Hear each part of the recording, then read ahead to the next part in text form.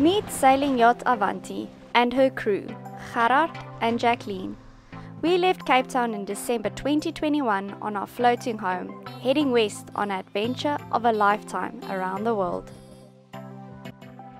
In this episode, I finished the 600-hour Volvo Penta service I started a few weeks ago, and I visit one of my least favorite places.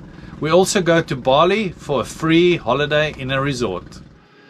To extract the engine oil, I've got a little 12-volt electrical pump, and you just hook it up to the battery, put it into the dipstick or the oil extraction tube, and the other end into a bottle for the used oil, but it's pretty noisy.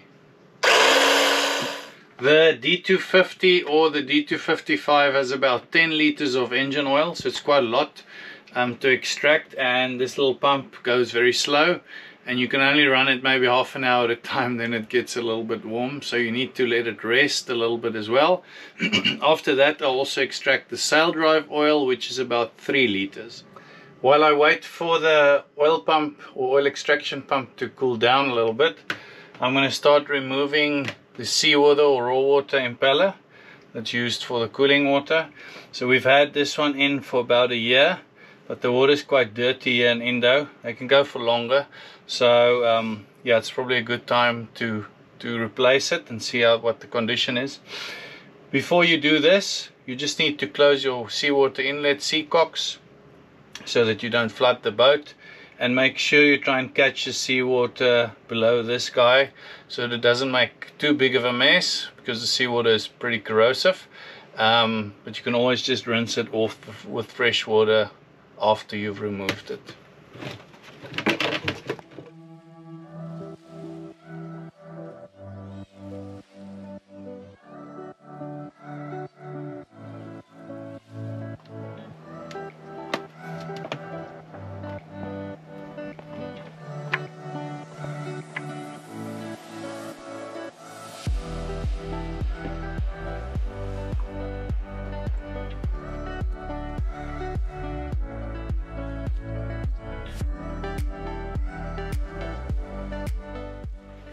Once the oil is drained from the engine, or sucked out in this case, you just spin off the old oil filter from the side of the engine. It just comes off by hand. It's quite tight, but it comes off. And then the new one goes in. Just apply a thin film of oil on the seal surface, and make sure the surface of where the old filter came off is clean, and just spin it on and hand tighten it. Next step is to fill the engine with new engine oil. And for that I use Shell Remula R4X. It's quite a highly recommended oil from all the mechanics I know that work on Volvo engines. It's 15W40 and it's mineral oil, and it has the VDS3 approval from Volvo, so it's a little bit more affordable than the Volvo original oil, and from everybody's experience on the forums, it's really good oil. There's two options on the D250 to fill the oil. There's a filler cap at the top of the engine, but normally your space is a little bit limited over here. There's also an alternative oil filler cap on the side of the engine, and that's the one I normally use, just because it's nice and accessible. After some sweating down in the engine bay, it's time to taste the beer. The beer I'm tasting today is quite a weird one. I wouldn't really call it a beer, but Bintang calls it a beer. It's called a Bintang Anggur Merah.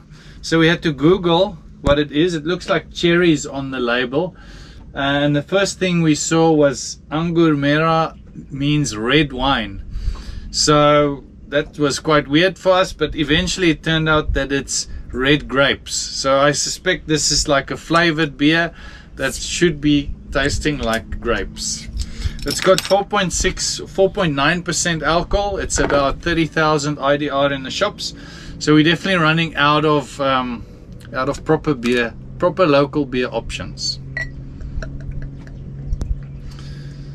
So let's see how this red grape beer tastes.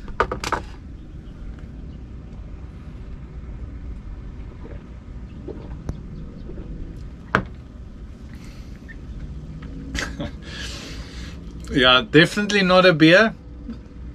It's definitely a pink drink. Maybe a good cooler on a very, very hot summer's day, but in terms of a rating for this one, for beer and cost, it's definitely a 3 out of 10.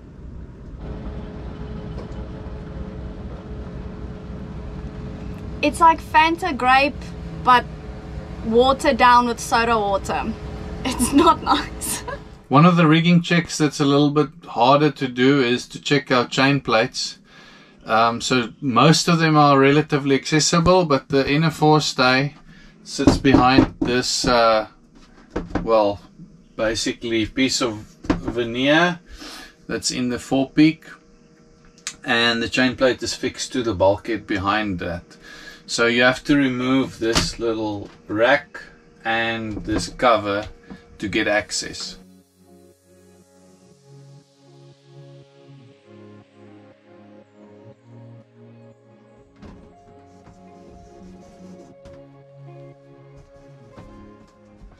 I did actually replace a big part of this bulkhead because it was rotten before we left Cape Town. You can see the separation line of the old and the new wood, and I glassed it in.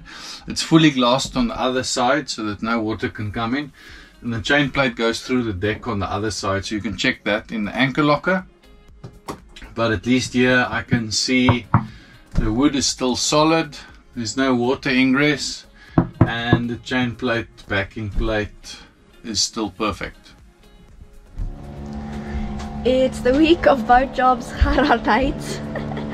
From cleaning the hull, and next up is up the mast to finish the rigging inspection. It can't all be fun and games. When I go up, I normally put 2 halyards on, 2 Dyneema halyards, so just one as a safety line, and we just hoist it as we go. So if one block or something fails, it's all good. I hoist you as I go. Huh? Yeah. And I don't like using snap shackles because you could inadvertently open them up maybe while you're up there. So for the primary line I just use a bowline.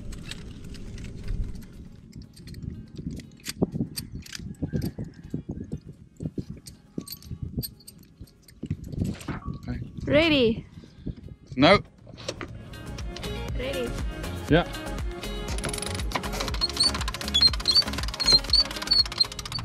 So just checking the mast, specifically the standing rigging.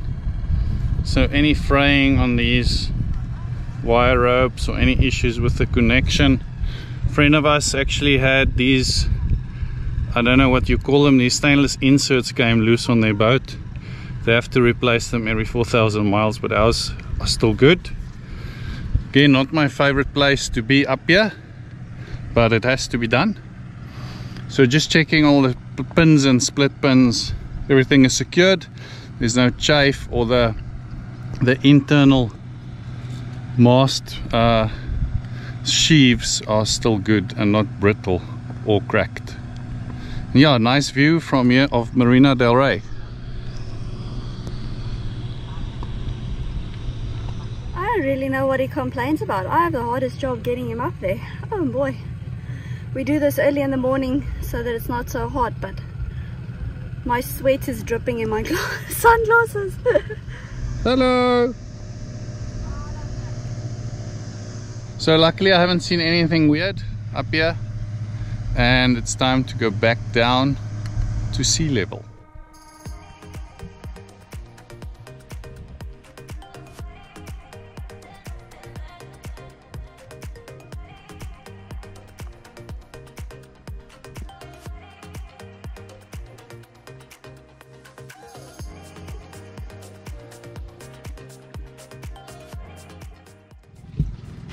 What are you up to today? Today is steering cable replacement day. So we got the new set with Jackie's cousins from South Africa, And yeah, it's time to fit them. I think the old ones are still fine. The one might have a little bit of chafe or broken strand on it, so I'm rather going to put in new ones, and then we should be set for the Indian Ocean. But it's a tough job.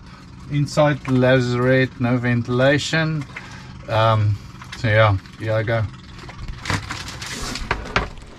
The steering cables that goes around the quadrant that's fixed to the rudder shaft is just secured with these Crosby clamps. So you can see the cable is just double backed over itself, and there's 3 Crosby clamps on each, and there's one on each side. There's 2 steering cables. So just remove the Crosby clamps, and then I need to pull out the cable through the compass on the steering wheel. The steering cables are loose at the bottom. Next step is to remove the compass so that I can extract the cables through the compass hole.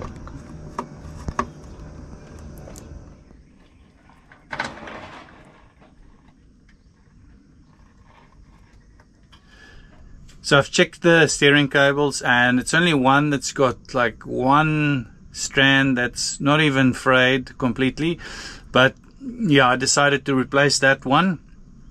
So one new one in, one of the old ones are still in. I've managed to slide the new one in down the steering pedestal, and yeah, I've checked the steering mechanism. It's just a sprocket and a chain that's connected to the wheel.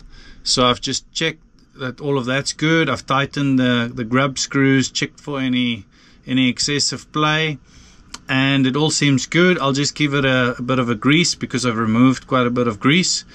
Then I need to just secure the cable at the bottom, and the steering should be good to go. While Gerard was finishing his steering cable job, I came over to a local lady's restaurant where she showed me how to make the famous rendang sauce that we found to love. Ita starts by making her own coconut milk since she can't find good enough quality near the island.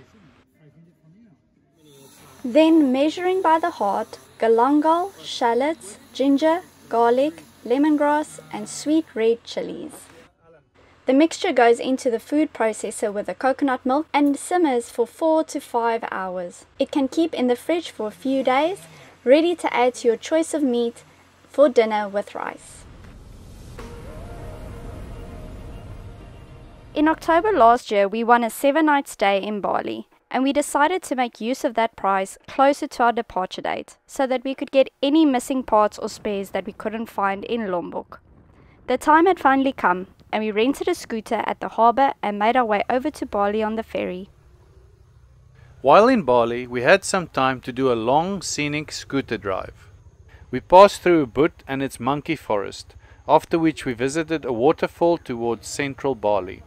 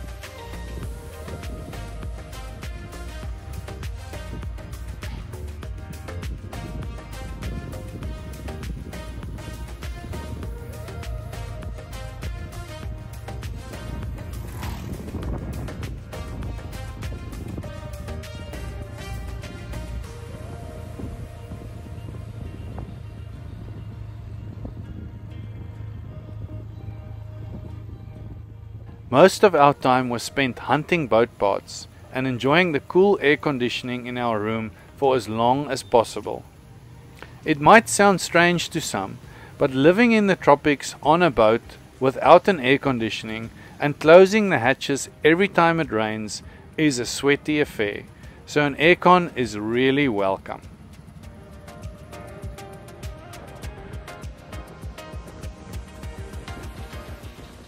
Seven days seemed to flash past as we found ourselves back on the ferry going to Lombok.